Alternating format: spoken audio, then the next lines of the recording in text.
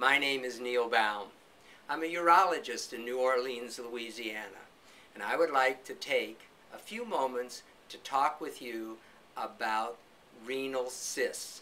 In this 5-minute video, I will discuss the causes of renal cysts, how the diagnosis is made, and what treatment options are available for this common urologic condition. Renal cysts are sacs that are filled with fluid that can form on the kidneys.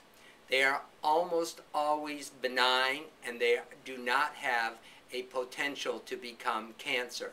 They usually don't cause any problems, and they're quite common, as nearly 50% of people over the age of 50 have renal cysts.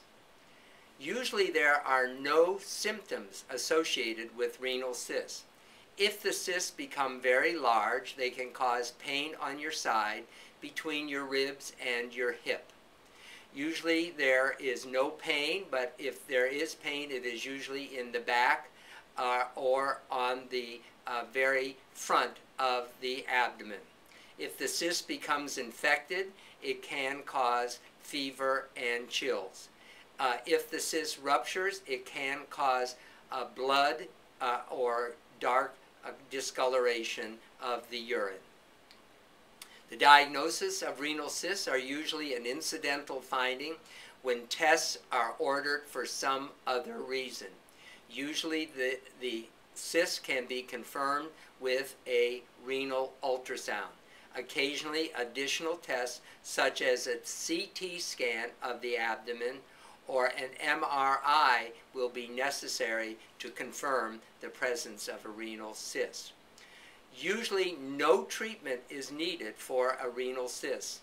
Usually reassurance is provided that it is a benign condition, and recommend that you check the cyst again in 6 to 12 months, usually with a renal ultrasound.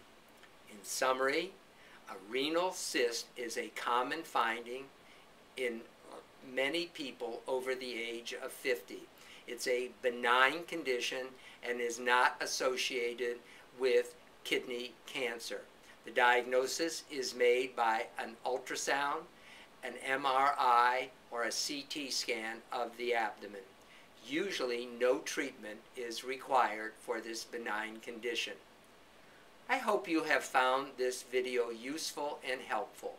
If you need additional information, I recommend that you go to my website, www.neilbaum.com, or you can contact me at my office at 504-891-8454.